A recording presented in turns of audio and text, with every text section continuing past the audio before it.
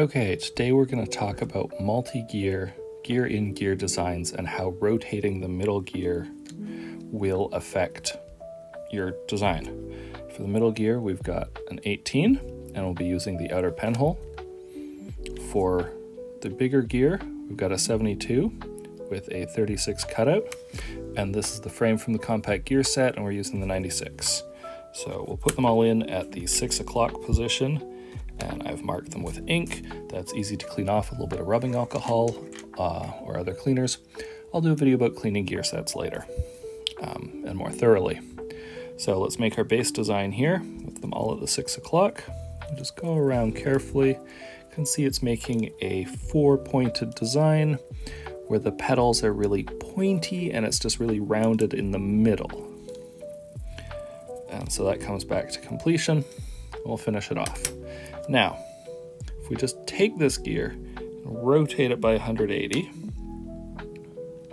there we go. So the ink is now pointing up. We'll grab a different color of pen so you can see the difference. Okay, here we go.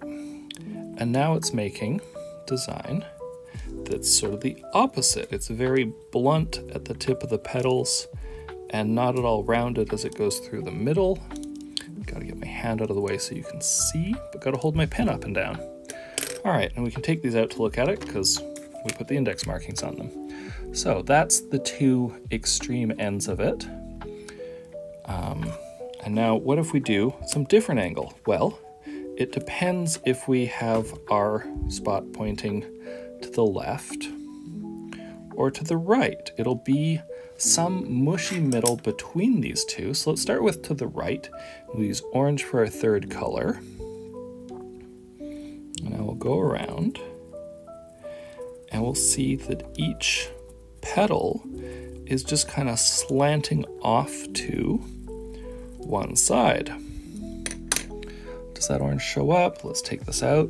You can see orange. It's just kind of asymmetrical to one side, and that's fun.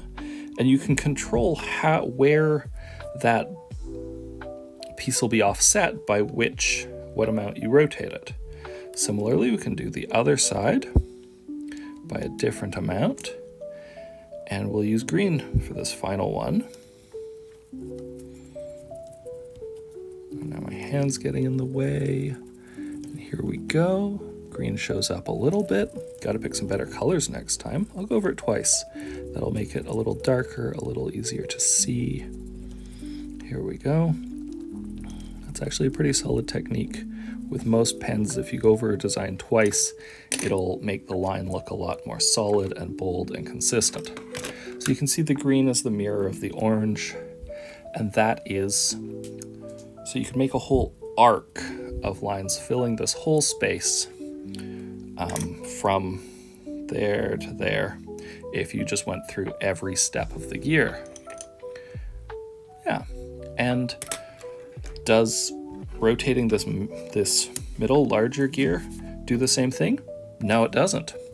It just offsets your design like you were stepping over some number of steps. So if I did this, just did it over here, it would take our basic black design and just rotate it by however many steps that was. So the different gears in this setup do different things when you move them. All right, that's this. There's a lot more pieces of technique for the gear-in-gear system. I'll make more videos about those going forward.